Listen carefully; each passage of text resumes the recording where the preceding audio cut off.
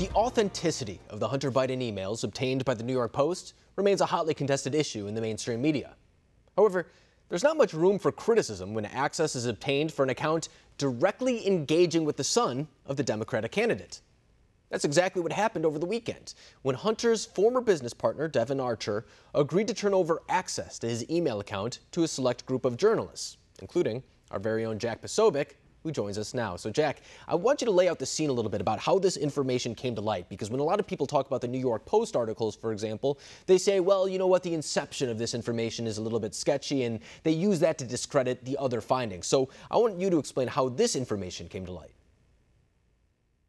Yeah, Alex, thanks so much for having me on to talk about this. So to be clear, one of Hunter's former business associates, a guy by the name of Bevan Cooney, is now behind bars. He's being held in a federal facility over involvement in another scam that involved tribal bonds.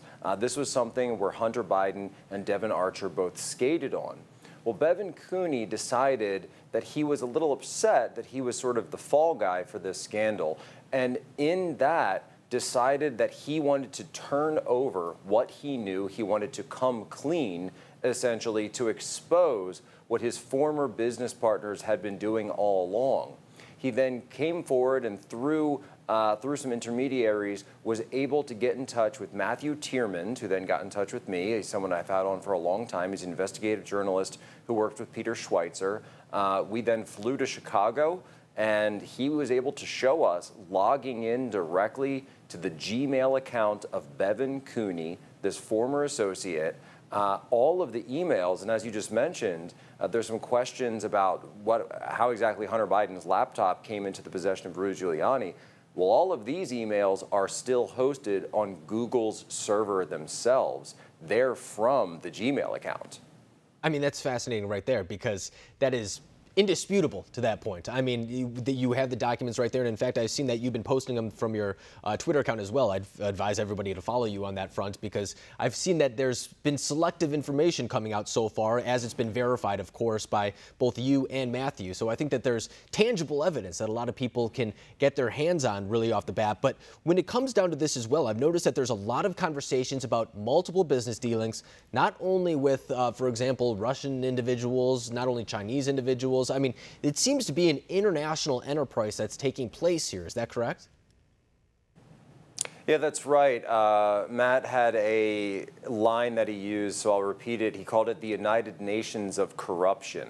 We saw Russia, Ukraine, China, and now Kazakhstan is coming into the mix. Essentially, what they were doing, Alex, was going through these various disreputable foreign interests and going to them hat in hand saying, look, we can get you in to the United States banking system. Come with us. We've got Hunter Biden. They refer to it in one of their emails as the Biden lift. In another email that was just released this afternoon, they talk about having a direct pipeline to the Obama administration.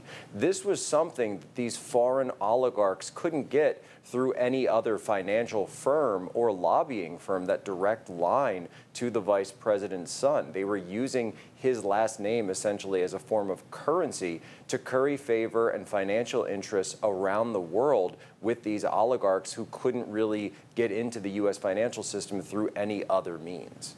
And you bring up right there, too, the idea that he was called a pipeline, a direct line to some members of the administration. And in fact, in those same emails, they said that Hunter Biden's access to the administration was a, quote, currency. That's the word that they were willing to use on that front. And I've thought it was really interesting, too, while going through some of these emails, another figure that surfaces as well. I mean, you named the two business partners, you name Hunter Biden as well, but the Hines name seemed to show up. And in fact, it looked like this was a whole separate operation seemingly by these individuals as well, and that is John Kerry's godson, I believe. Is that correct?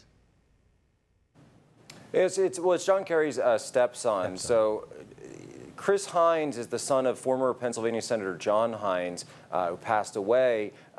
His mother, Teresa Hines, then remarried, and when she did, she remarried John Kerry, excuse me.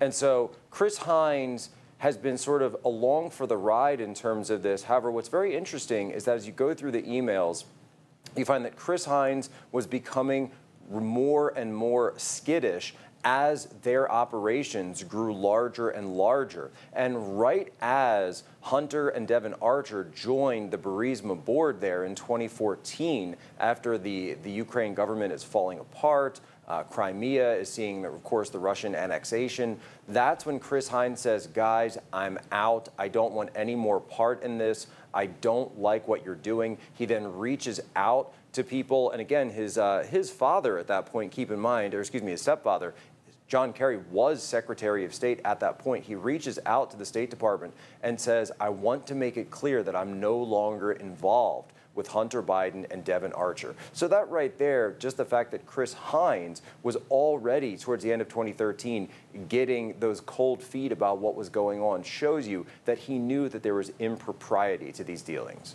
Right. I mean, it's kind of almost trust the person's conduct more than what they say. If he's not comfortable being involved in this type of business dealing, it should kind of shed light on how other people are feeling about it and really the legitimacy of it. But we talked earlier in this segment about how a lot of people are trying to discredit, for example, the New York Post findings, saying, how do we know it's not Russian disinformation? We even heard Representative Adam Schiff say on Monday that he believed that the New York Post was a Russian disinformation campaign, only to be completely rebuked later in the day by DNI John Ratcliffe, who said there is no intelligence whatsoever that suggests that. So let me ask you this. How do we know that this isn't Russian disinformation? Well, the way that we know is that these emails, as I said, are still hosted on the Google server in the Gmail account of Bevan Cooney.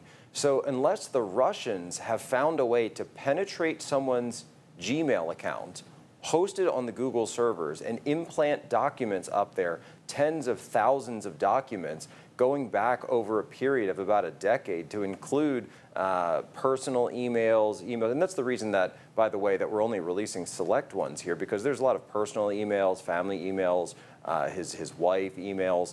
So there's no way that that would be done. Even if this were a hack, they would have been taken off of the server. They're still on Google's servers.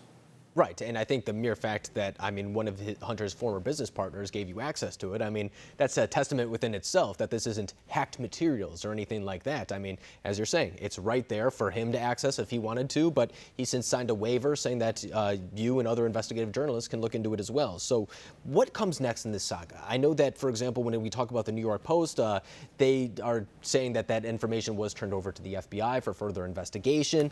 But when it comes to this as well, is this something too where we are going to see more information over the coming days? Is this something that you think other actors should act upon, maybe lawmakers, anything like that, to investigate deeply? What happens next in this whole type of saga? Yeah, that's right. Well, I can confirm that I have sent this information to contacts at the Department of Treasury and the Department of Homeland Security. I've also socialized it with the White House and members of Capitol Hill. What they intend to do with it next is going to be in their court, but I will say that they're certainly very interested in looking into the bottom of all of this. The president, of course, has called for a special prosecutor to investigate what exactly was going on with Biden Inc., as I suppose some people are starting to call it, and to understand basically that this is the type of financial dealings that Donald Trump and his family were accused of for years. And we were told again and again that it existed, and yet no investigation was ever able to verify those accusations. Here, we have the evidence first, so we are going to follow that evidence, and we are going to follow it where it leads us, and use that fact-based investigation rather than making an accusation first and then asking for evidence later. And this might be one of those situations where critics of the president have set the precedent for a type of investigation to exist. I mean, it wasn't too long ago where the special counsel investigation was launched on far flimsier information that we now look back on as discredited information to launch a 3-year investigation, $20 million, however long it costs. So I think that the precedent is set there now for perhaps there to be greater scrutiny when it comes to Hunter Biden and his father Joe Biden, from what we've seen as well. But once again, I want to tell our viewers that they can see all of your reporting not only on the One American News broadcast, but we also upload them to the YouTube page as well. But I would also say just follow Jack, because that's a closer way to get more up-to-the-date information on what's going on. Jack Posobiec, you're doing a great job. Keep it up. Thank you for coming on tonight. Take care, buddy. Talk to you later.